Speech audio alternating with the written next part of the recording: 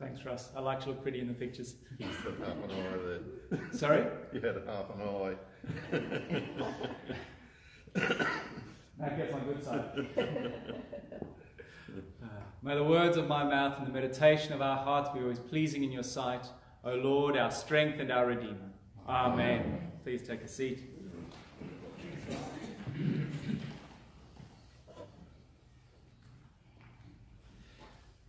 I remember when I was interviewing for one of my previous jobs, and I was talking to the employer, and he said he was a big fan of irony, but not of sarcasm.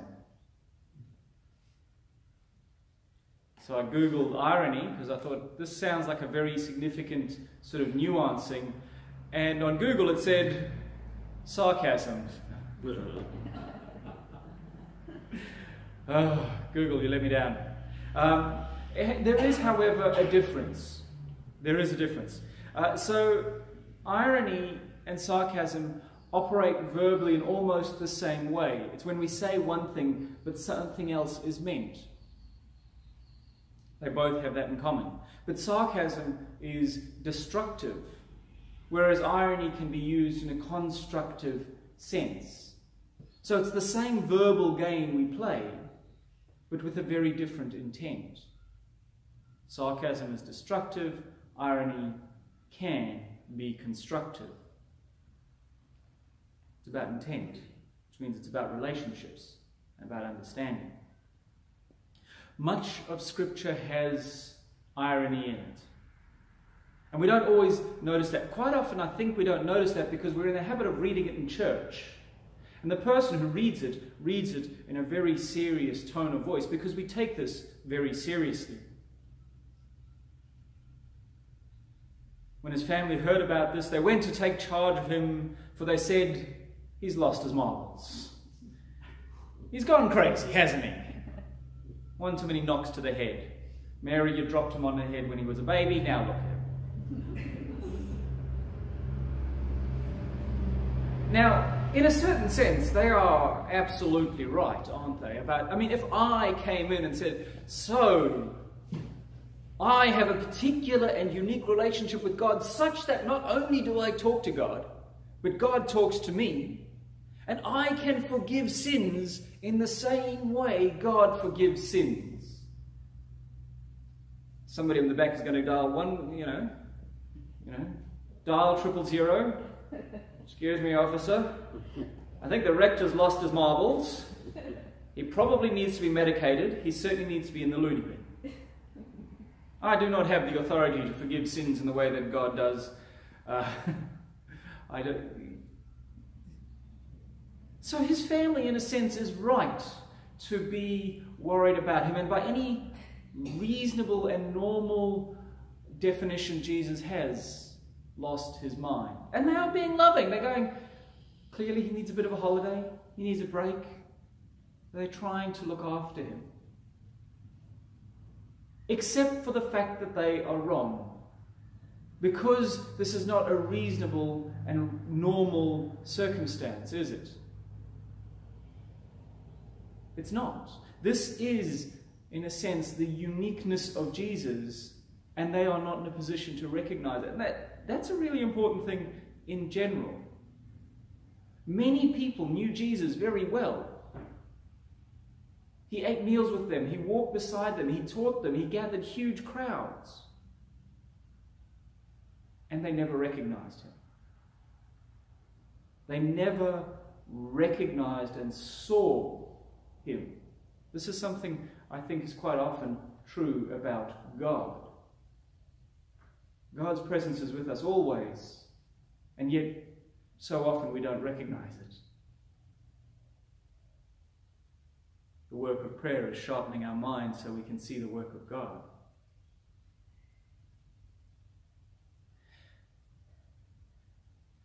The teachers of the law, they come down from Jerusalem, and they are saying he is possessed by Beelzebul, who I think is supposed to be one sort of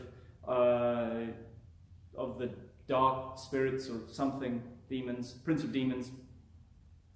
And by the prince of demons, he's driving out demons. And I don't often go on and on about sort of demonic language because it kind of feels weird, you know.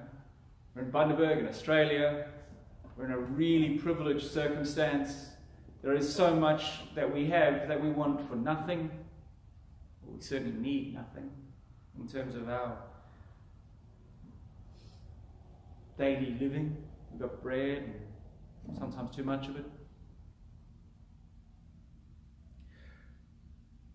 But I want to look at this idea. What does it mean to look at Jesus and think that there is something demonic about it? In the kind of the traditional picture of what are or who are demons, they are the spirits that fell. They are those that were good and have become impure. And then people understand them as being sort of constantly engaged in trying to corrupt the earth and all the rest of it. And I think of the line, you know, lead us not into temptation, Lord, from the Lord's Prayer. We're very good at finding our own way.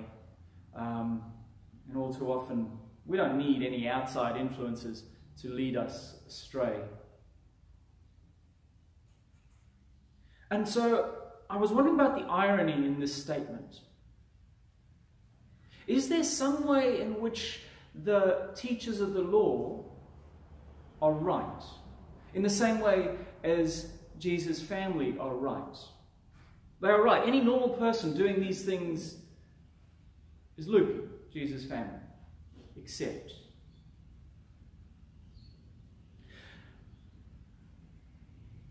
And is it because we are so comfortable? Is it because the teachers of the law are so comfortable with the status quo, the position that they find themselves in, the position of power and authority and religious reverence, that anything that threatens that must be, in their eyes, interpreted as evil? We all do it. When something threatens us, we have to mark the other as being dark, wrong, evil. If you've ever been in a fight or in an argument, if you've ever been, engaged in these things, you can't help yourself but to see the other person as being fundamentally wrong. You just can't. You can't help yourself. You may have had an argument with a spouse, a colleague, a co-worker, and you can't help yourself. They are wrong. Fundamentally wrong, because you are right. And they can't see the rightness in your position.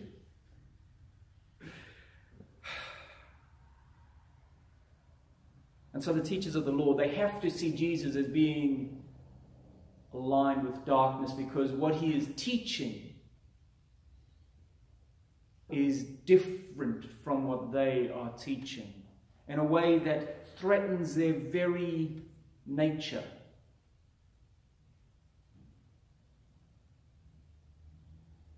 And so they have to say that is dark.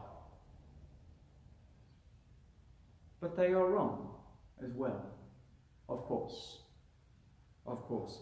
Because the problem for them is that they have gotten comfortable with the darkness. And so the light hurts their eyes. The light is that which is now frightening to them.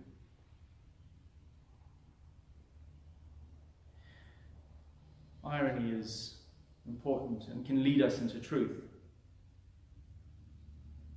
And then Jesus tries to help them. And he does a thing which I'm told is called indirect communication. So when someone's in a bad mood, one of the least helpful things you can do is something I've been known to do quite often. Are you in a bad mood? What's gone wrong? No, that's just the wrong attitude to have. I don't know if anyone's ever done that to you. When it's happened to me, the first thing that happens is that I get even crankier. I mean, I know I try very hard not to, but inside me there's a lot of cranky, and I try very hard not to let it out. sermons are sometimes just group therapy.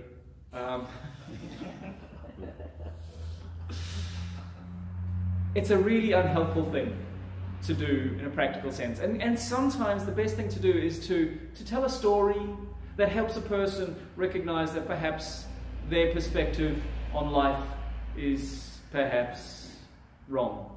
And if you can start to recognize that perhaps you are wrong, then you can start to take a moment to go, well, maybe the other person has a grain of a point. Just a teeny, anyway. So he tries to guide them to a place where they might be more discomforted with the dark and more comfortable with the light. Where he starts to challenge the notion of saying, if we disagree, you must be fundamentally wrong. There must be something wrong within your very nature and character. And for the church, that's a really important thing. Because we often, in sort of the broad Christian family, we want to throw stones at the people who aren't like us. They are wrong, we are right. Unity in things that are important, diversity in things that aren't, is the idea that we often bring to, that helps us perhaps think about these things in a slightly different perspective. And now Jesus' family comes back into the story, and there's a crowd of people. So even though he's loopy and the teachers of the law don't like him, there's still a bunch of people there listening. And they send someone in to go and fetch Jesus. And this person kind of makes his way through the crowd and says, Jesus, your mum's outside, she wants to talk to you. I imagine if someone comes and goes, Andrew, your mother's outside, she wants to have a talk with you, I'm going to feel a certain level of anxiety. I don't know. Maybe you grow out of that one day. Maybe not. And Jesus' response is interesting. And it's a response that so many people in the world need to hear. And there's a quote that's attributed to various different people. Mother Teresa is one of them. That the greatest malady facing this age is loneliness. That the greatest problem facing this generation is isolation and loneliness. And when I lived on the Gold Coast, one of the local councillors would often quote that same idea, and I've heard it used here in Bundaberg as well. So here's the thing. Loneliness comes because we don't feel connected to people in a significant way. And in a sense, we're all alone all the time, but even in our loneliness, there is connection. And Jesus says to the crowd, you here are my family. Those who respond to God and to the call of God are my family. And even though each of us takes a different, independent, unique journey in our response to God, as we respond to God, we are family. And so, the church in today's time and age is the treatment for the malady of loneliness. If we can just open our eyes and our hearts to respond to God, we might also reach out our hands to those in need. In the name of God, Father, Son, and Holy Spirit, Amen.